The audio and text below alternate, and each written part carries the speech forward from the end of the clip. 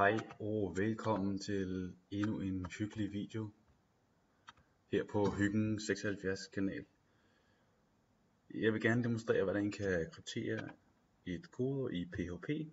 I skal gå ind og downloade den her zip-fil fra det her framework, og det er jo blevet brugt forskellige steder i WordPress og Drupal og så videre. Og så skal I uploade den der, hvor I skal bruge den, lokalt eller på en server, og så får I så den her fil med de her funktioner.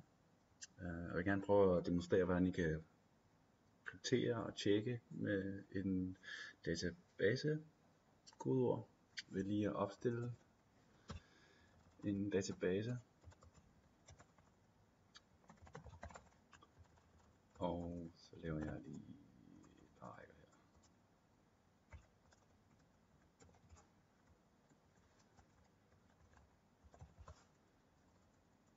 Så også til et hashed password.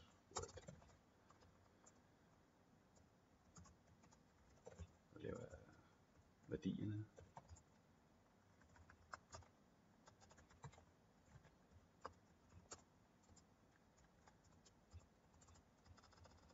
Så det her bliver så en variabel, der hedder password. Og det her skal så demonstrere, at det der er hashed. Så det er vores database. Og nu skal jeg lige definere de der variabler.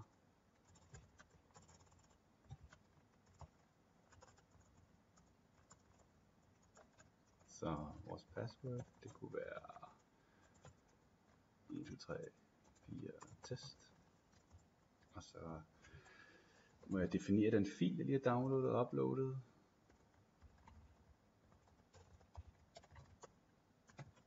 Fordi jeg gerne vil gøre brug af den. Og så skal jeg først og fremmest inkludere den.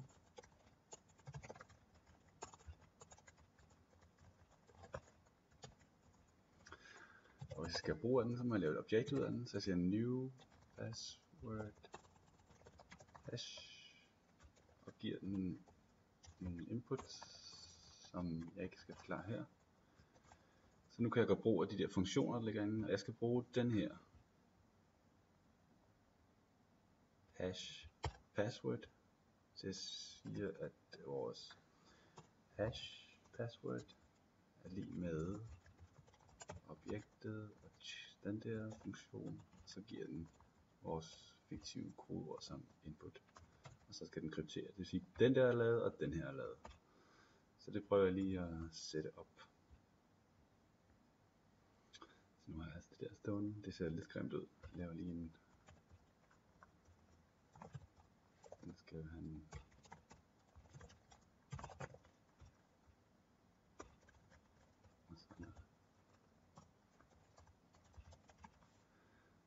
så nu tror jeg, den ser lidt, ja.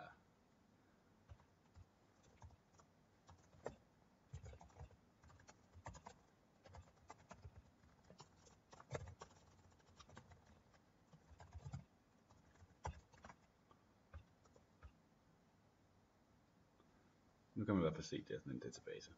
Nå, men vi fik krypteret koder, og så vil jeg gerne prøve at illustrere et user input, som vi laver ud fra en URL-parameter. Og den vil jeg gerne prøve at skrive ind her.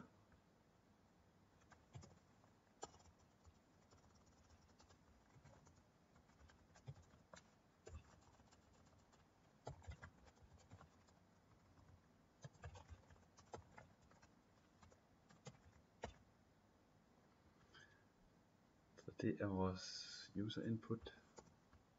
Den tager jeg altså fra URL-parameteren. Den er tom lige nu, men hvis jeg laver min URL-parameter her, og laver en 1, 2, 3, så kan man se, at det som brugeren har tastet ind, det er 1, 2, 3. Det er i hvert fald det, der skal illustrere. Så nu taster brugeren noget andet. Tester test, og det den taster ind. Og det her tester test, som bliver tastet ind i feltet, det er det, der skal tjekkes på, om det er det samme, som der står her i databasen. Og det kan jeg så gøre ved hjælp af den her check-funktion. Så jeg laver en check-variabel, som skal indeholde det svar, som kommer tilbage fra check-password-funktionen. Så skal så have vores pass, vores user input selvfølgelig, med det der står i databasen. Så jeg kan lave en besked, som står, som siger, at du er ikke logget ind. Men hvis checket er positivt, så kan vi sige, at vores besked skal skrive noget andet. Noget mere passende. Du er logget ind. Men nu skal vi også lige have sat den i det sted. Så vi laver sådan en vi laver en H1 igen, og så vil vi se echo message.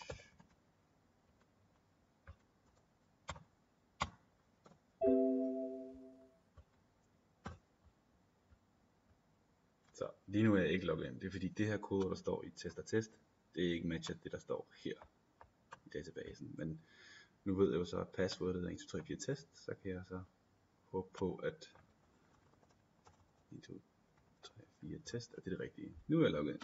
Sådan. Det er jo bare sådan, man gør det.